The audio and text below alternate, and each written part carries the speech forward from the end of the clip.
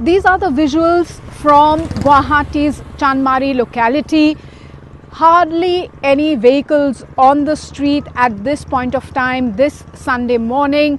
Most of the people, most of the citizens of Guwahati deciding to comply with, to abide by the request made by Prime Minister Narendra Modi to ensure a Janta Curfew from 7 a.m. today morning.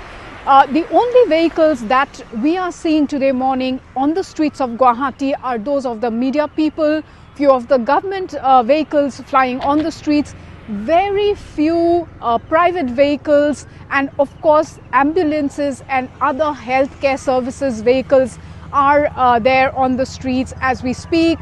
But remaining of the streets definitely giving us a very deserted look. The train services have been suspended. Go Air has suspended all its operations from and into the city of Guwahati. International flights have been put on hold.